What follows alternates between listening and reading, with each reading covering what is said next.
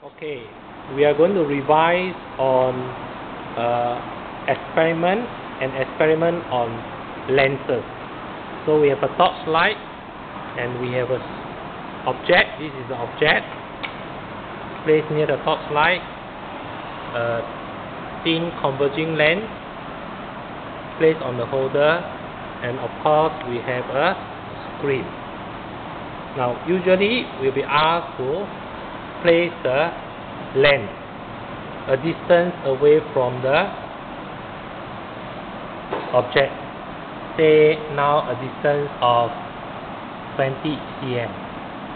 So from the object to the center of the lens, alright, 20 cm. We'll be asked to find a sharp image.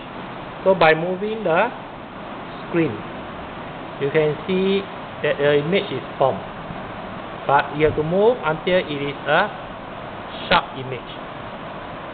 Okay, now it's blur, now it's sharp, and now it's blur again.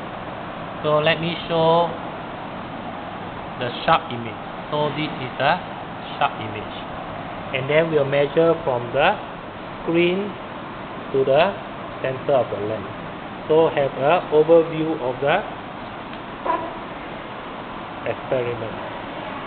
Now we'll do at least 5 sets of recording. So next, of course, according to the question, we'll shift the lens according to the question. And because we have shifted the lens, the image is no longer focused. You need to shift the screen. Okay, now the image is blur, now it's sharp, and now it's blur. So we shift until it is sharp. Okay, so usually we'll measure the distance from here, object to the center of lens, and from center of lens to the screen. Okay, so let's look at the whole experiment again. It looks like that.